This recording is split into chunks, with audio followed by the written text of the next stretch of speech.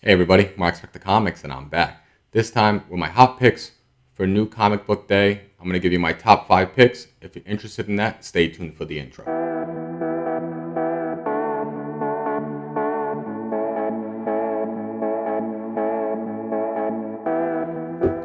Alright, so welcome back. If you haven't already, please don't forget to like, share, and subscribe. Hit that bell notification so that when I do put out some content, you get it in a timely fashion. So I'm going to give you my top 5 picks for new comic book day. It's going to be whether it's good reads, hot covers, or something speculative. So let's get right into it. Number 5. For number 5 this week, we're going to do Moon Knight issue number 10. And for Moon Knight issue number 10, we're going to be getting the first full appearance of Rutherford Winter. And we got a little bit of a glimpse on the last page from issue number 9 on the character. But this is basically an accomplished ex-Hydra assassin terrorist previously appeared in a trade paperback release of The Daughters of the Dragon, which was a digital exclusive. Not really sure what to expect of this new villain, but definitely seems intriguing. The story's been fantastic, written by Jed MacKay, and that's my number 5 for this week. Alright, so for number 4 this week, we got Batman issue number 122, and in this issue we get the first full appearance of the Angel Breaker, and it is a full appearance, and this is written by Josh Williamson, artwork done by Howard Porter. We do got a couple of covers. The 1 in 25 is pretty cool, actually. It's like this nice holographic cover done by Jock, and cover A is also pretty good as well. And so that's number 4 for this week. All right, so going on to the last 3, and the top 3 are going to be all indies. Honestly, I could have easily made this list the top 5 all independents this week. I think the independents are pretty strong, to be honest.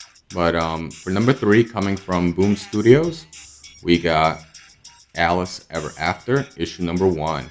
So this is going to be a 5-issue limited series that revisits the Alice in Wonderland story in a dark, adult-themed sequel. It's a preview of Grimm's series. So I'm sure we've all watched the Alice in Wonderland movie growing up. And there was definitely some pretty dark aspects in the actual movie that I thought could have been explored more, but because it was a kid's film, obviously they couldn't do that. So I'm hoping Boom Studios can kind of open that up a little bit. There are some pretty cool covers this week that I'm going to recommend. And I'm going to look at the J. Scott Campbell covers, specifically the reveal covers. There's a 1 in 10 and a 1 in 50. So if you guys can get your hands on those, I think it's going to be really hot. And the cover is pretty nice, if you ask me. So that's number 3 for the week. Going to number 2, we got Red Room Trigger Warnings number 2. This is from a small publisher from, what's the company called? Fantagraphics. So it's written and illustrated by Ed Piskor. If you like the horror genre, I think you're going to like this. And there's some pretty cool covers as well. There's a 1 in 5, 1 in 10, and 1 in 15. The 1 in 5 is done by Ed Piskor. The 1 in 10 by Jim Rugg. And 1 in 15 by Steve McNiven. The 1 in 10 and 1 in 15, I think are going to do really well. I do like the 1 in 10. It has that really cool like horror movie cover kind of vibe to it. It is, you know, pretty graphic. Not for everybody. Definitely not. And we do get, I think, a first appearance of the Pumpkins, which you do see in the covers. Actually, a few of the covers. So that's going to be my number 2 this week. All right. Before we get into number 1, I'm going to give you some honorable mentions. So we got 3 this week. So from Marvel, we're gonna get X-Men Red issue number 1. We got a new series. This is volume 2 of X-Men Red. It's going to be written by Al Ewing, and I don't usually recommend a lot of X-Men books. To be honest, I'm not a big fan of X-Men, but I am a big fan of Al Ewing, and this is the Mutants on Araco Live on Mars, featuring Storm, Abigail Brand, Vulcan, and Cable. There are a few other X-Men books this week, but I'm going to just recommend this one, and as my one honorable mention. For DC, I got Batman Beyond Neo Year 1. And this will be the first appearance of Holographic Man and the origin of Terry McGinnis. I did read Batman Beyond White Knight last week, and I actually really enjoyed it. So this one came pretty close to making the top 5. And my last honorable mention, and this book would have probably been my number 1 this week.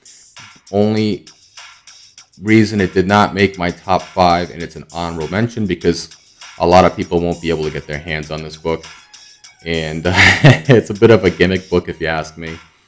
But it's by, the title first off is Bunsen Beaver and His Pal Tree, issue number 1.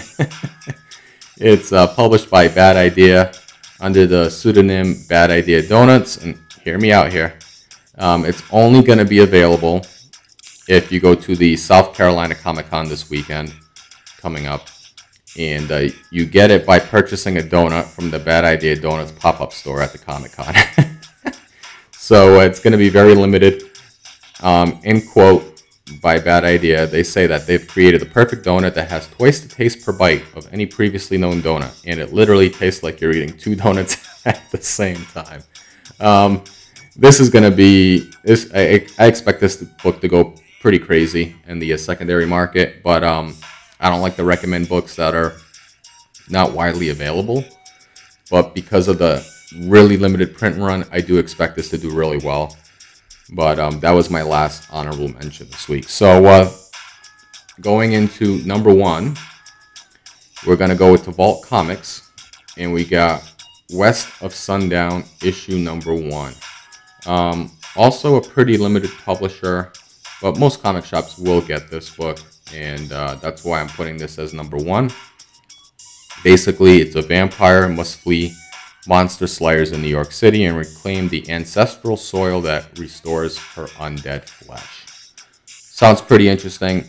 If you see the theme, there is a bit of a horror theme this week for new comics.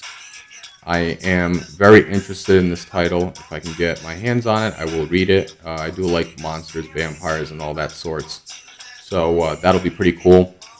There are some pretty cool covers, and to be honest, the one cover I am looking at, if you can get your hands on, is going to be that 1 per store retailer appreciation variant.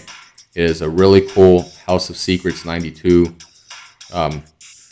like cover art swipe. So that's going to be my number 1 this week. Hopefully you guys enjoyed it. If you did, hit the thumbs up, subscribe if you haven't already. Until next time, from Expect the Comics, out.